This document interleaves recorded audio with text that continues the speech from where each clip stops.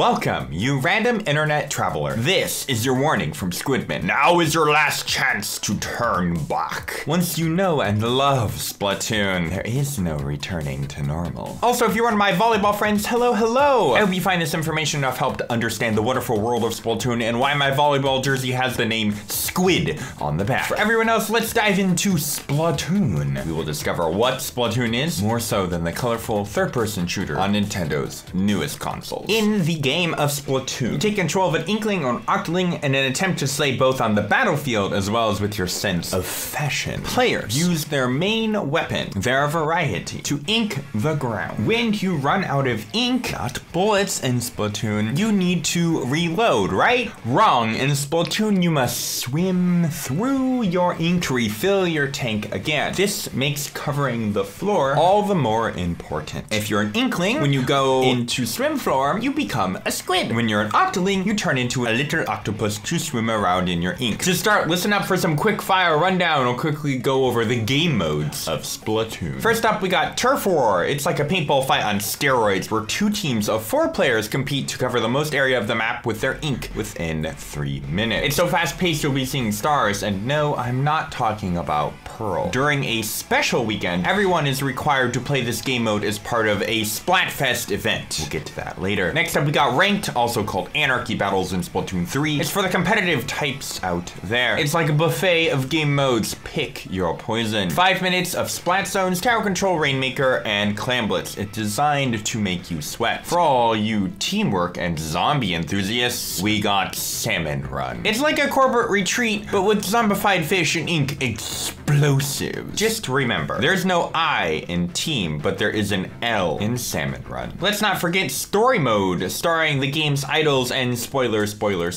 If you're brand new to Splatoon and turn on motion controls, go beat the story mode to start. Lastly, Splatoon 3 also introduced Table Turf, which is a card game based off the original Turf War mode. Now, we'll go over in detail over each of these wonderful game modes. Turf War. Ladies and gentlemen, hold on to your seats because Turf War is about to get wild. On one side, we have one team, the ink-slinging, turf-taking machines, ready to paint the area with their color. And on the other, we have the other team, underdogs, looking to make a splash and surprise everyone else. The objective of Turf War is simple, folks. Cover as much of the arena with your team's color ink as possible. Let me tell you, it's not for the faint of heart. These teams will need to use everything in their arsenal, from paint rollers to shooters, blasters to chargers, each with their own unique abilities and ink coverage. That's not all. Each player even has a special ability like Inkjet, Crab Tank, or Vacuum, or Tide Pods that can help quickly change the flow of battle. Turf War has 3 minutes, and at the very end of it, the team with the most ink coverage wins. But let me tell you, it's not just about covering the arena with ink. Players must be strategic and work together as a team to effectively cover the map and defend their territory from the opposing team. It's one colorful brawl. It's a timed turf. So grab your favorite gamer juice, lean forward, and earn your territory. Splatfest, my dear colleagues, are a fascinating cultural phenomenon within the realm of Nintendo games. They represent a unique blend of competition and community, as players are divided into teams and tasked with inking the most territory within a designated time frame. Much is the same in traditional Turf War, is it not? No. For what sets Splatfest apart from the other multiplayer modes in Splatoon is the thematic element. Players are given the opportunity to align themselves with one of the opposing concepts, such as cats versus dogs, or rock versus paper versus scissors. These choices are not only a reflection of individual preferences, but also serve as a means of self-expression and identity within the game's community, or perhaps their undying obsession with their respective idol's forehead. Furthermore, the weekend-long duration of this event, the idol's glorious solos, as well as the accompanying musical performances, special gear, and so on, all serve to create a sense of temporal and spatial immersion. It's not just about winning the match, it's about winning as a part of the collective experience. In a sense, one could argue that Splatfests are a form of contemporary tribalism, where players come together under a shared banner and engage in symbolic combat. Like any other form of tribalism, it promotes a sense of belonging and camaraderie amongst its members. It's a testament to the game's creators that they are able to tap into this primal human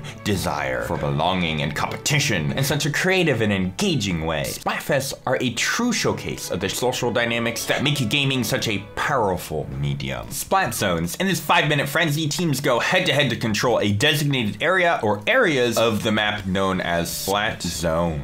The goal is simple. Cover them with your team's ink. It's like turf war on steroids, confined to an awfully tight space. To capture a zone, players must gotta get in there and unleash their ink upon that zone. Once a zone is covered in its team's ink, it starts filling up with that color. But here's the kicker. Once the team ink reaches the 70%, the zone is captured. The ink becomes fully one color in the zone, and the zone countdown starts clicking down. The team that holds the zone for the longest amount of time or expires their zone countdown wins.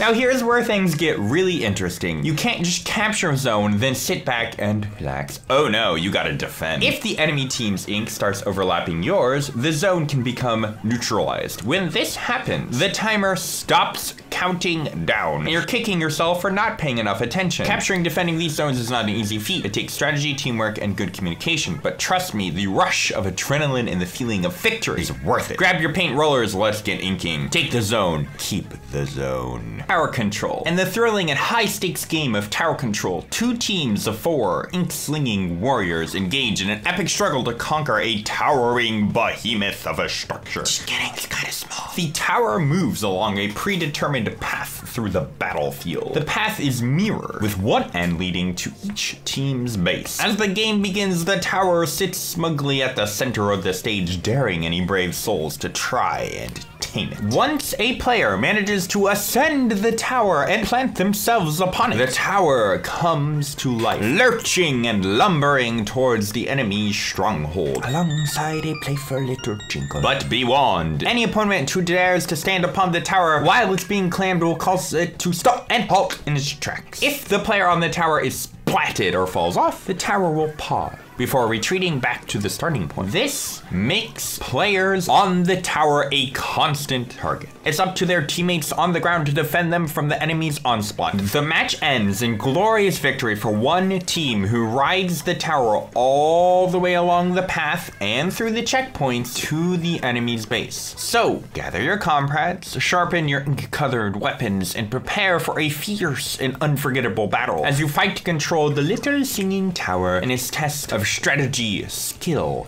and teamwork. RAINMAKER. In this 5-minute ranked mode, the 2 teams face off in fierce competition to capture the golden bazooka carp, the legendary RAINMAKER itself. This powerful weapon is your key to victory, and you'll need to work together with your teammates to capture it, protect it, and escort it to the enemy's podium. The first step in capturing the RAINMAKER is to ink the shield surrounding it and make it explode in your team's color. Beware, the explosion is so powerful it can send your opponents flying all the way back to their spawn. Once the shield is down and the RAINMAKER is yours, it's time to work together and defend the RAINMAKER carrier at all times. The carrier can also use the RAINMAKER to fire slow, giant blasts of ink to carve a path to the podium and splat enemy players. You need to push the RAINMAKER towards the enemy's base to score points. The team that successfully delivers the RAINMAKER past the RAINMAKER checkpoint and on towards the enemy's base podium, or gets closest to the enemy podium within 5 minutes, wins the match. CLAM BLITZ. Ladies and gentlemen, gather around and keep listening closely, for I shall regale you with the grandiose and glorious objective of the 5-minute ranked mode, CLAM BLITZ. The task at hand, my friends, is to scour the stage for clams, those succulent mollusks of the sea, and deposit them in the coveted goal, which most refer to as basket. We call it the grand prize, ultimate destination, the golden chalice of victory, located in the base of your enemy team. Collecting the clam.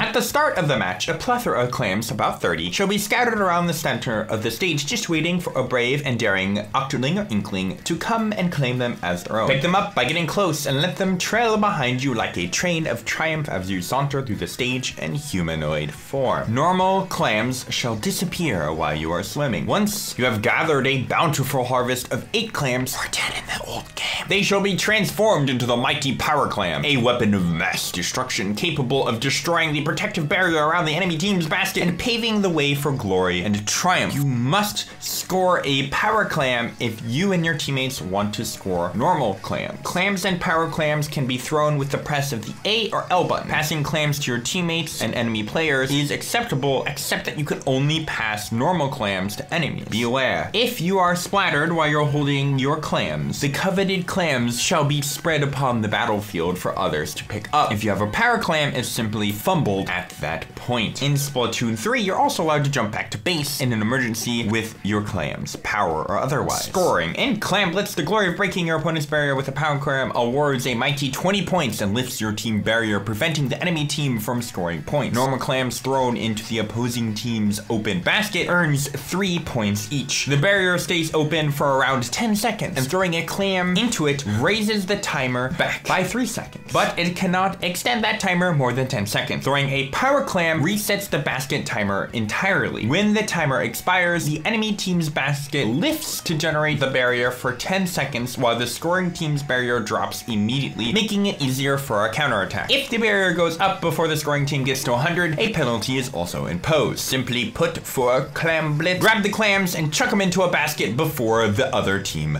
does. Although I have a lot to say about story mode, I believe it's best to save it for another video. Before you dive deep into the world of turf and ranked, I highly recommend going and playing story mode. It's a super fun way to get a handle on the controls, weapons, and specials in the game. There's not the pesky pressure of all the teammates depending on you. Think of it as a warm-up before your main event of the game. Table turf. Table turf is where it's at! With your custom deck of cards, you'll be adding ink patterns to a grid-like board, competing to see who can cover the most space with ink. It's a battle of strategy and skill as you unleash your special points as well, trying to outmaneuver your opponents to claim victory. I have another video that does go more in depth, so be sure to check that one out. Each mode offers different gameplay experiences, so players will enjoy Splatoon. So come on in and join me for more Squid Game fun. I have videos on weapons, as well as me and my friends just having a good old time. Other videos will cover lockers, gear abilities, the idols, and so much more. I stream the game weekly on YouTube and on Twitch, so subscribe and learn more and join me for this Squid Game adventure of Splatoon. It's aSquidMin. Stay fresh, no dying. I'll be the boy today!